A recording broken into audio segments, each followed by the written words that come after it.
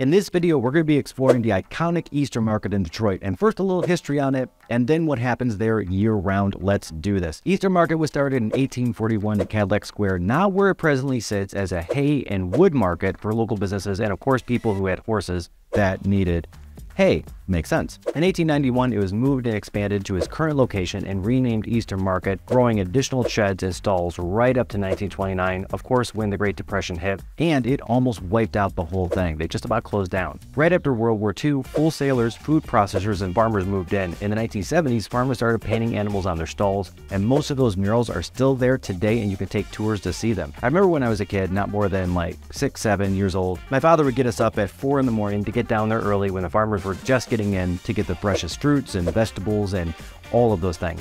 Now, I didn't know at the time that during this time of day, chefs and restaurateurs all across Metro Detroit came in too for the same reason. They wanted to get the best there was for their guests. The market covers 43 acres and is the largest historic public market district in the United States. Easter Market's also a selling point for a wide variety of produce, meats, spices, and other products, and it's particularly busy on Saturdays with over 40,000 people coming through just that day each week, when farmers bring in their poultry and livestock as well, along with the fresh produce for sale. Now, although the market is the largest historic public market district in the U.S., the market itself is operated by the private sector with a public-private partnership, the Easter Market Corporation. Now, the EMC, as we're going to call it, has operated the property since 2006, and since then, the market has renovated infrastructure. They've increased attendance and become a catalyst for development in the area itself. Although there's an official Detroit Lions tailgating at Ford Field, many people, myself included, prefer going to Easter Market for the Lions home game tailgating. Now, local and international recognized art galleries and studios and makerspaces recently started establishing spaces nearby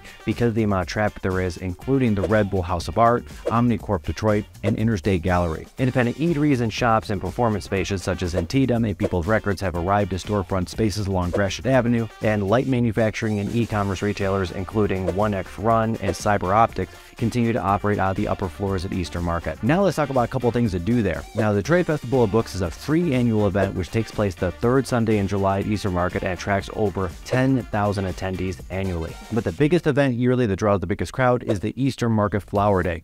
Over 150,000 people come each year for the largest open-air flower bed event of the year in Michigan. It was started in 1967 and has a tradition of torturing children and husbands every year who don't want to go see flowers, but they also have live music to drown out the question, "Mom, can we go home yet?" Now, there wasn't live music when I was a kid, so my mom had to listen to the "Mom, can we go yet? Mom, can we go yet? Mom, can we go yet?" from my sister and I. The flower market itself is over 15 acres big, and my mother, of course, wanted to explore each and every one of those acres. Now, the farmers that usually bring in produce, meats, and spices leave for just one day and give way to orchids and snapdragons and zinnias and geraniums and way more, none of which I can keep alive. And even if you don't purchase flowers, it's worth visiting the Easter Market on Flower Day just to see what's going on down there. It happens the first Sunday after Mother's Day between 7 a.m. and 5 p.m. The farmers market. Most farmers markets in most cities have one, maybe two little areas where farmers set up shop, like in Rochester or Royal Oak, but Easter Market has several buildings across several blocks, making it the biggest and most diverse farmers market in Michigan. The Saturday market that's open year-round is the most popular one, with over 225 vendors selling fresh produce and meats and cheeses and baked goods and jams and jellies and livestock. Yes,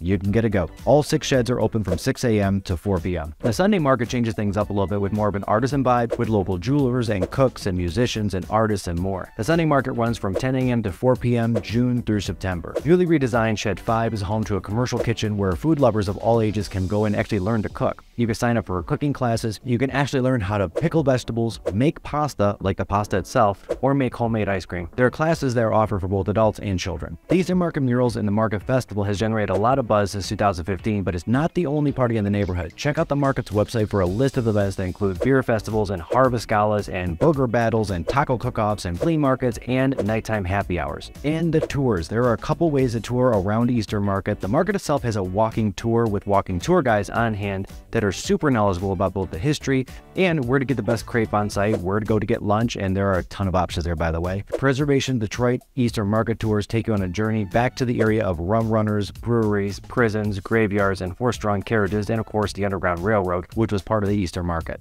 It's a great way to find out what makes the district so fascinating. The Wheelhouse Detroit tour takes you on a bike tour around Easter Market, exploring all the food and seeing where a lot of the agriculture actually comes from. Last and probably the most fun is the Feet on the Street tour by a lady named Linda. She gives a tour to and around all the historic sites in the city, including Easter Market, and also her Come Hungry, Leave Happy strolling brunch tours have gained a lot of popularity. She does tours around Capitol Park, Midtown, Cass Corridor, Easter Market, and she'll actually create a custom tour for you, and her link is also in the description. Last thing I gotta mention, our two of my favorite clothing shops are here on site, one of them being Detroit Hustles Harder, and the other one, Detroit versus Everyone. Both are fantastic shops and of course are locally owned. My name is Mike Byrne. I'm a local real estate agent that loves Metro Detroit and loves making videos about Metro Detroit. Subscribe to be notified when our next video drops, and if we can help you find a home or sell your current home, give us a call anytime, and see you on the next video.